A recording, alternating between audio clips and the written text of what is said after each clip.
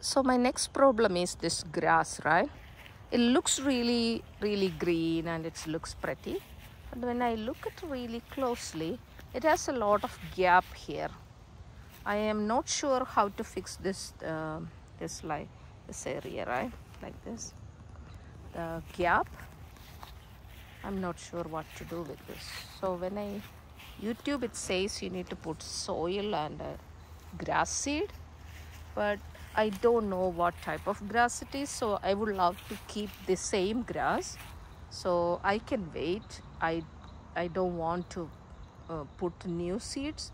Let this grass reproduce and produce more seeds, you know. So how do I fill this gap?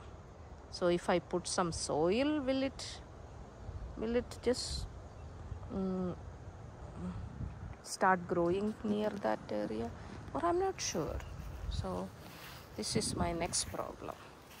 So all this gap in this area, you know, it would be, so that gap is different. I will tell you the story. Okay, so this is one problem I have. I would love to fix that.